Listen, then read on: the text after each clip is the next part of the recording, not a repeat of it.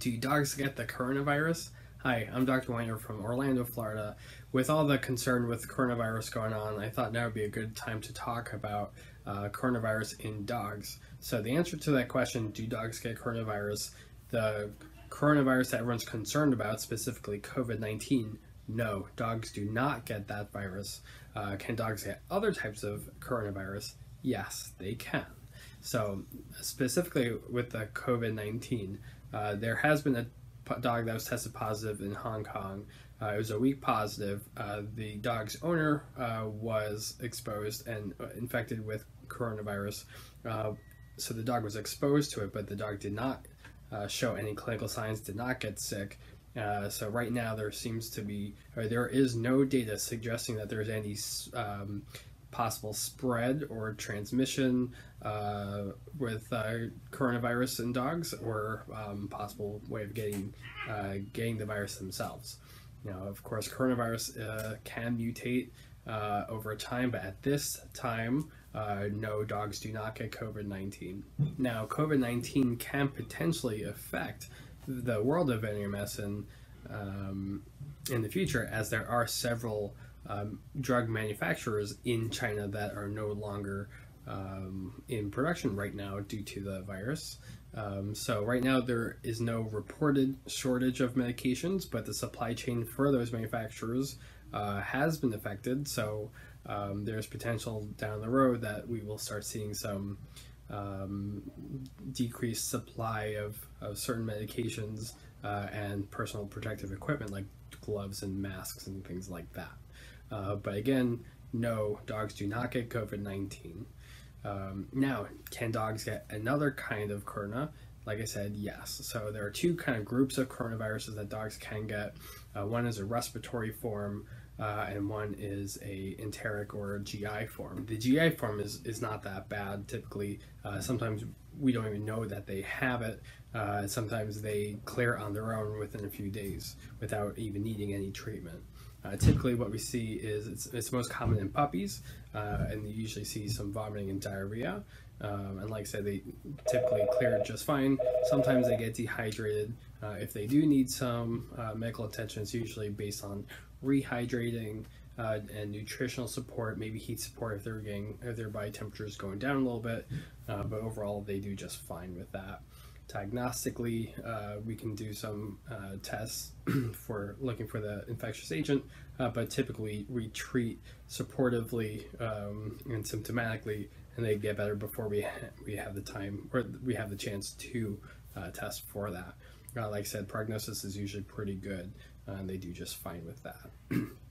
As far as the respiratory coronavirus is concerned, that can affect all dogs of all ages. That's actually part of the complex of infectious respiratory diseases known as kennel cough. People usually blame kennel cough on Bordetella, which is a bacteria, but in fact that's only one component of it. Kennel cough is actually a whole complex of infectious agents, including bacteria and viruses, that can cause respiratory issues, like I said, in all dogs. Typically, dogs of the highest exposure would be dogs that are grouped with other dogs, so kennels, daycare, dog parks, dog shows, that sort of thing. Now remember, when a dog comes in to the animal hospital with a cough, we don't already know that it's coronavirus.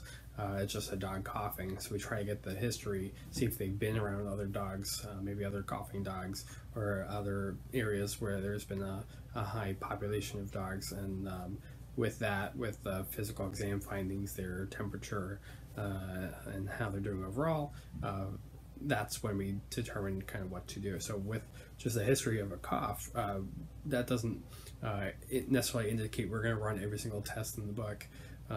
So we don't necessarily know that they have coronavirus.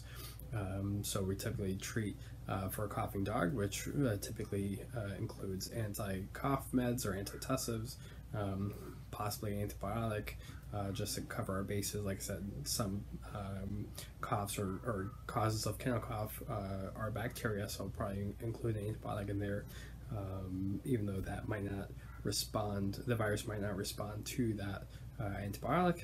Again, we don't know it's a virus at the time necessarily, so we'll treat accordingly. the specific diagnostics to look for the offending agent are not commonly done unless they don't respond to the first line of treatment. Then further diagnostics might be recommended at that point. As far as the vaccines go, it's actually a little controversial. There is a vaccine for the enteric or the GI form, and controversial in that it doesn't hurt, it's safe to give it, but the effectiveness is somewhat questionable. So what some people do, just to be on the safe side, is they'll give it as a puppy. They'll do 2 boosters as a puppy and then that's it, not repeat it as an adult. Some people just don't do it at all. As far as the respiratory form goes, again, not COVID-19, but the respiratory corona group 1 virus goes, is there is no vaccine, and the vaccine for the enteric form does not protect against the respiratory form. There's no cross-reactivity, so there's no vaccine for that one. So we just try to minimize exposure as much as possible. If you know that a groomer or a daycare has an outbreak of kennel cough, whether it's Bordetella or Corona or anything else, just try to avoid those areas as much as possible.